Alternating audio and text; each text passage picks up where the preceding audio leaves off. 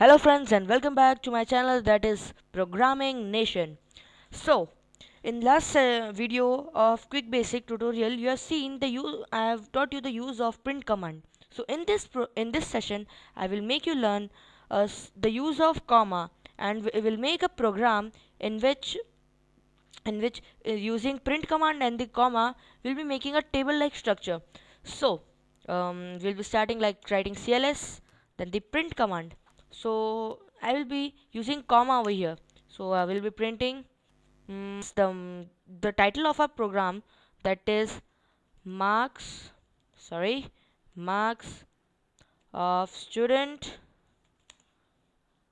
in English. So I'll be directly ending it because to show you the use of this comma. So I am starting. See, you are able to see that the when we have used comma, you will be seeing that the marks of student in English, that is moved little bit forward, but now I am removing it. So sorry. So now I am running. You will see it will be directly started from the margin. So when we are using comma, it leaves some space, gap or space in between. So we'll be making a table now with the use of print command and the comma. So it is the marks of student in English, means English subject. So we're starting print, then we'll be using, so which class? Class. So it will be class ninth. Which class? Ninth. Okay, we will take ninth B. So next we'll run, now we'll next line, that is, now here also I am using the comma, then the roll number. What are the roll numbers? Or the senior number will be better. Senior number, serial number also you can say. Then one more comma, then the name. Then we will write comma, and in the double quotation I will write the marks. So out of how much, that is out of 20 mark 20. So here we'll move to the next line. The next line I am writing, that is blank, means I need a gap in between the serial number and the name marks, and there will be, after this I'll be starting um, the name of the students and the marks and this roll number. So print. So here also I'll be using comma. So what is the serial number? 1. So then what is the name of the student? Amit. Nice name, now. Amit.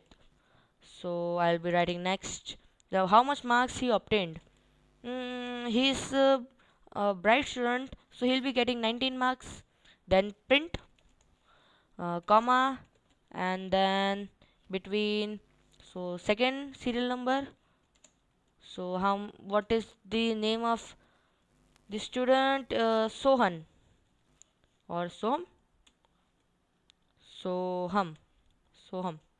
So how much marks he obtained? Oh, so he will be getting 15 marks from my side. So print. So how much marks he will what is the roll number? The senior number, that is 3. Then what is the name of the student? Ria. Yes, Ria. Okay, sorry, Ria.